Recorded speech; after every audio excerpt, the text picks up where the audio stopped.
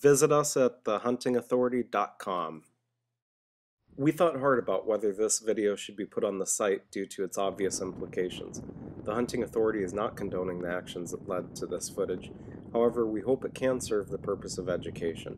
Granted, the intent at the time of the shot was probably not to injure, but the action did have consequences that could have been avoided.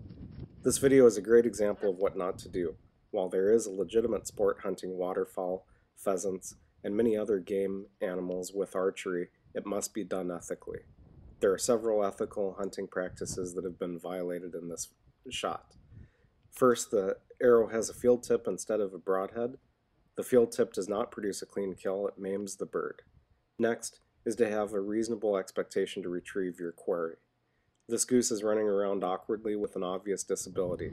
Whomever shot this goose should have pursued it until it was harvested. And we haven't even touched on the potential season violation since this video was taken in July. It's possible the goose has lived for quite some time. That is an unknown. It's up to us as sportsmen and stewards of not only our sport, but the environment and the animals that live here to be safe and ethical hunters and to teach the younger generation the same. Thank you from thehuntingauthority.com.